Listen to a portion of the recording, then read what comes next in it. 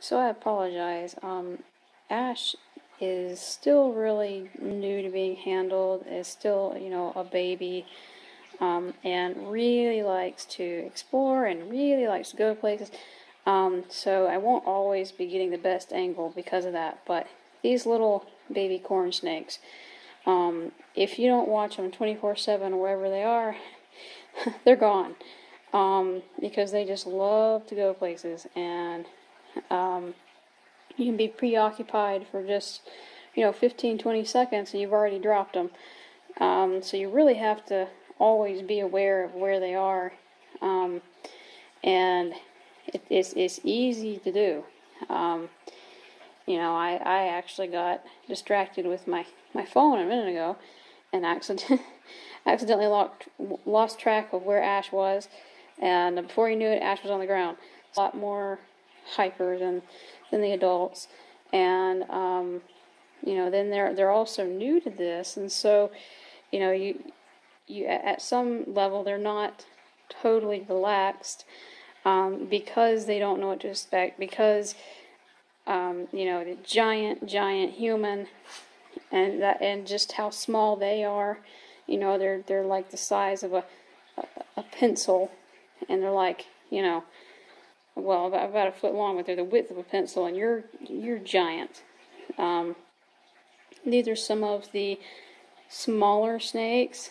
Not as small as like a sand boa or something, but they are tiny and they're very fragile, and you have to be real gingerly with them. I only had Ash for a few weeks, and this is typical corn snake behavior. Just very, just kind of takes everything with a grain of salt. If she does get a little too freaked out about something, it seems like she just lives in the moment. If she flinches or gets scared, 5-10 seconds later, she's back to just doing what she was doing before. Ash is an Anerythristic corn snake, and so she was born in captivity. Like most corn snakes that you buy nowadays, they're all bred in captivity. The main difference between an Anerythristic and just your regular old corn snake is that your regular old corn snake will have a lot more browns and reddish hues in them. And she's got a little bit of brown, but it's not like, have a little tiny bit of like grayish brownish, and some of them will have that, and others will be like solid gray and white, or solid black and gray. So it just kind of depends. And for the price on these guys, just an average Anerythristic like she is, I mean, they're a beautiful, stunning snake, and they're one of the cheapest corn snakes that you can find. I mean, you can't find much cheaper than that. So it's actually really cool.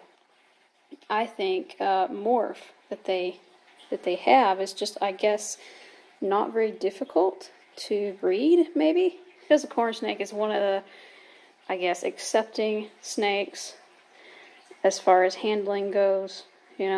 Just because they tend to be that way doesn't mean that you can just take them out all day and handle them, and that's going to stress them out. I still say, don't handle them every day. Handle them like with a day or two at least, break in between. If not, I say 2-3 times a week is all you really need to. And about that, the duration is about, I'd say, 15 to 20 minutes max. And then you'll find them getting more bored. You'll find them, starting to want to really explore places more. Towards the end of that, usually 15-20 minutes. But yeah, we got her from Snakes at Sunset, and we actually did an unboxing video, and the day that I got her, she was about the same as this. I mean, it was amazing how chill she was, and every once in a while you do see a little fidgeting, but I mean, that's normal for these babies. So, actually I'm a big fan of the Anerythristic and even like those solid black mutations.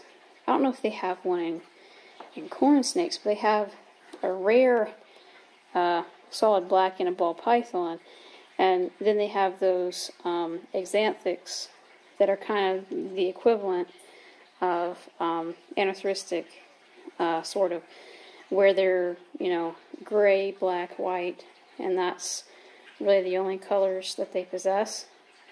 I don't know why, but I've just been really fascinated about that. Something about that just seems really pretty to me.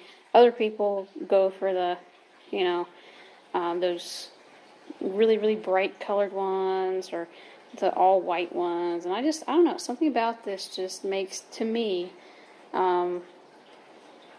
makes it more interesting and unique and beautiful.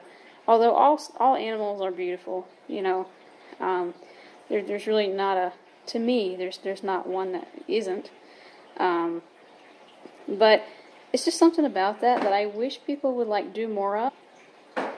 She is starting to, you can tell she's starting to kind of get a little bit, you know, bored of me. So we'll put her back, and you'll see more of her in other videos, I'm sure.